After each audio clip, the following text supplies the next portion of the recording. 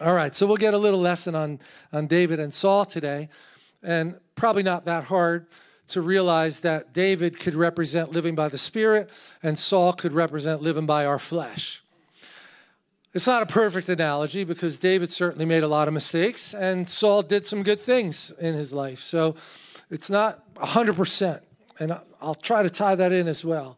But the thing is that every one of us, no matter where we live in the world, every human being, every day is faced with choices. And the Bible is really clear about who do you want to be, David or Saul. There's only one person in the Bible that says he's a man after my own heart, and it wasn't Saul. So I'm trying to give an easy answer here. Who was it? Yeah. So even though he was flawed, he was a man after God's own heart. And he's in the lineage of Jesus. They said in order for the Messiah to be legitimate, he's got to be in the line of Judah, in the line of David. Like, what a thing to say about somebody, right? So we know David was highly esteemed, even though he was highly flawed. So we're not saying that's okay, the sins that he had, but we are saying there's a goal every day. When I wake up, I have to decide, who am I going to serve? Anybody remember when Bob Dylan got saved? And he wrote that song, you're going to have to serve somebody. It may be the devil, or it may be the Lord, but you're going to serve somebody. That's what he said, remember? It's such a shame that he got pulled back by the world because he wrote some beautiful Christian songs. And that's, I find, my personal life, the way the temptations come in is my flesh is tempting me to take shortcuts. And it looks like such an easy solution. And why bother praying about this? Because God, I already know God's will on this, and it's easy. I don't have to pray. That's a big mistake. And being married to my wife has really, really helped me to shift and to think about, what does the Lord say about this? What does the Word say? Now, that might sound obvious, but when you're good at something, like in the professional world, you think, well, I already got this. I don't have to bother him with that one. Not true, okay? Everything matters to him, big and small. He takes them all, any prayer request. So there's this tension of who are we serving? And I want it to be the Spirit. And that's clearly spelled out in Scripture that you have two choices. You can either walk by the Spirit or you can walk by the flesh. You can be David, seeking after God's own heart, or you could be Saul, who, unfortunately just kept relying on his own logic and his own good ideas, and he was very impatient in the course of his life. So this says that Saul, even though for 40 days Goliath was coming out and yelling and tempting and harassing Israel's army, David went down there to deliver food for his brothers, and he stepped into this scene. It's like, what's wrong with this picture? Who is this uncircumcised Philistine that's challenging the armies of God? And they were all too afraid to go fight Goliath. And David said, I'll do it. I'll do it. And Saul said, okay, so the first thing I'll do is give you my armor. And how many know if you haven't tested armor, it could hurt you more than it could help you?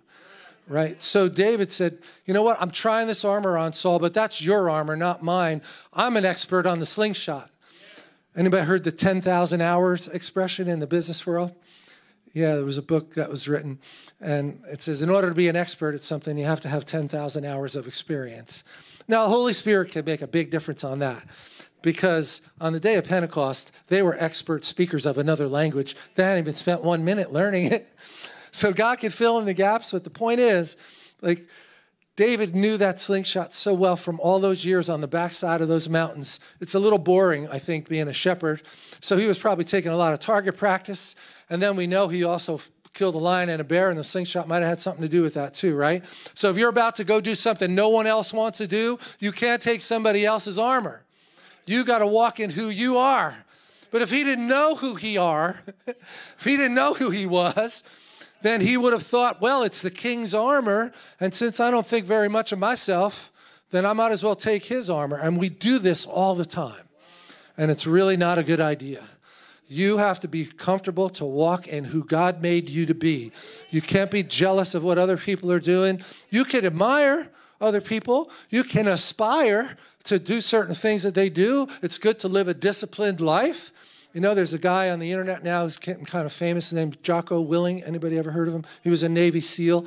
And he takes a picture of his watch every morning at 4:30, and he posts it on the internet. Because he wants everybody to know he got up again at 4:30, and he's about to go to the gym and work out. And guys all over the world are like, if he can do it, I can do it. So it's inspiring, right? Because his line, which is pretty good, is very biblical. Discipline is freedom. That's not what the enemy's telling you. But Navy SEALs, man, they realize in order to stay alive, I've got to stay really disciplined. So discipline about the Lord is also freedom. You wake up in the morning, you start your day in the Word, and you start, maybe, you know what, I'll just donate the communion cup, and you could try it. Take this home with you. And tomorrow morning, before you eat breakfast and before you drink your coffee, have communion. Start your day on your knees. First thing, get on your knees and say, I'm giving this day over to you, Lord. The bread, obviously you break it and you say, this is my flesh. It's flawed. The heart of man is deceitfully wicked. Yes, I'm a Christian, but that tempter, the Saul spirit, is just always right there. It says in Genesis, crouching at the door. Sin is desiring to have me. So if I'm not intentional about making the choice to follow the Lord every day, then I'm lacking discipline. And in those weak areas, he's going to come in. And look, David was a man after God's own heart, and the devil still came in through a besetting sin in his life. Clearly, he had a problem with his sexual appetite, and it never got resolved. So we're going to try to talk about some of these things today. But before I do, let's just think about a little history of what we read about. I summarized it when I put the post up on the web and said, October 31st, right? You all lived through that Halloween this past week, is a day when people in America put on masks as Christians, and then in quotes, right? Romans 8:1, there is therefore now no condemnation to those who are in Christ, right? So in quotes it says, as Christians in Christ, we can stop hiding. So you don't have to wear a mask. And, Halloween is all about masks and all about hiding. We don't have to hide. But even as Cheryl was saying it, exactly not knowing anything what I was going to share about today, she's like, I had such a hard time believing God loved me. But then there was this balloon over my head, and it was like he popped the balloon, and all of a sudden it came rushing down on me. And I recognized that he really did for who I am, even though, she said, jacked up. Sometimes I could be jacked up and all messed up, and he still loves me anyway. So it's not because we earn it, because we're perfect in our behavior. He doesn't want us to be messing up either, but he's saying, I'm for you. I am for you, not against you. You're my ally. I'm not your adversary waiting to punish you when you make a mistake. But Saul never caught that. I mean, we know David caught it because he wrote Psalm 51, which is a great psalm of repentance after he sinned with Bathsheba. But what about us? If there's still stronghold areas in our lives, it could very readily be that we're not seeing God as a loving father. And David didn't see God as a loving father in that particular area for reasons we might not have thought about, but we'll talk about today. So anyway, the rest of it says we can stop hiding. David killed Goliath with his sling, but only after he took off Saul's armor. That's my message. Like, look for it in your life.